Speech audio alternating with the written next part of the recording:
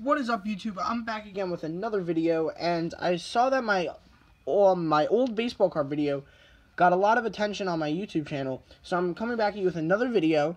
I am going to a card show this weekend, so my brother is probably going to pick some stuff up.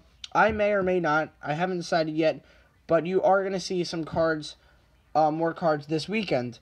My package from the auction that I won with like the really cool silver bullion that I got for really cheap and some seeded coins, that is coming, I believe, on Friday, if not Saturday, so you guys will have a video as soon as I get the package. But what you're looking at in front of me is my almost entire 1970s baseball card collection. 99% of the stuff here was found in my grandma's basement in a box. My mom and my mom's sisters collected when they were younger. The stuff in these hard plastic cases here, these were my dad's when he collected in the 80s.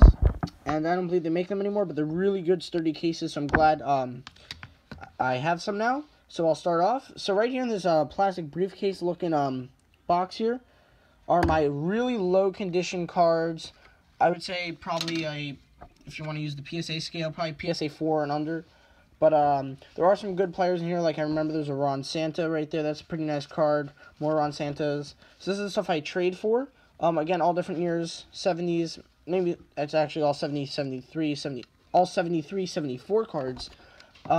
Stuff in here is my really, like, a lot better 70s cards in these hard plastics. Here's Dennis Erskine rookie, Johnny Bench, Rod Carew, Reggie Jackson, Joe Morgan, Steve Carlton. There's Tom Seaver's cards. There's a Willie Mays 73. That's his last year on the playing. That's on the Mets. There's Reggie Jackson. Here's a Schmidt second year. There's the Willie Mays. So that's that. Alright, now onto the box. Put this right on top of the cards here.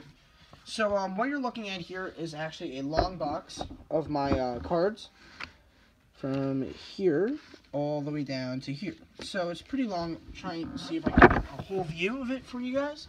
Remove the tripod back. Okay, yeah, it's not going to fit all in. I'm pretty far back right now. Okay, so right here, I don't have much of 72 and before, just because that's not what my mom and my mom's sisters collected. That's all stuff I got or I bought from dealers. So here are my 68s, 69s, 70s, 71, 72.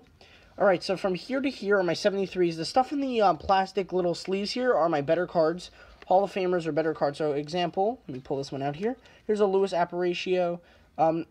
Not the best player, but still a better card in the set. Also, the reason why they look like there's not that much cards is because they're really scrunched together. I really had to compact the box here.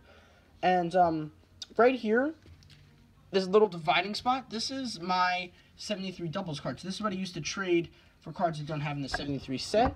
Moving over here, here are my 74 cards, and here are the 74 double replacements.